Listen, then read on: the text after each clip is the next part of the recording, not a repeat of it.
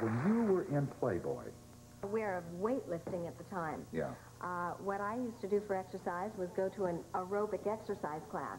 But I have found that aerobics, very tight, is lifting weights.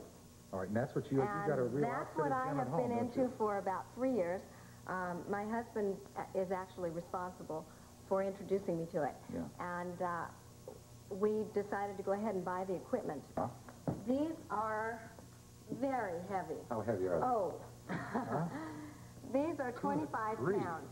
Now, you work with these? What can you possibly show us that's attractive with these? I'm going to show you a couple of exercises for your arms. Okay. Now, let me also explain that dumbbells are the short ones and barbells are the long ones.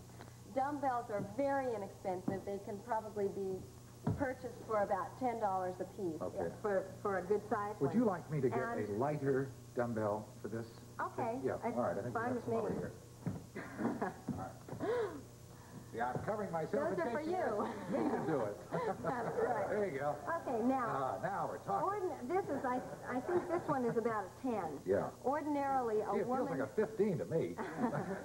A woman would probably start with, maybe a 5-pounder on this exercise, and she would build up to 25. Okay. But what you do is using your coffee table, right, or any table, you can do this exercise, and what you do is you bring the dumbbell to you. What are you doing here? That will work this muscle here, which is the bicep muscle.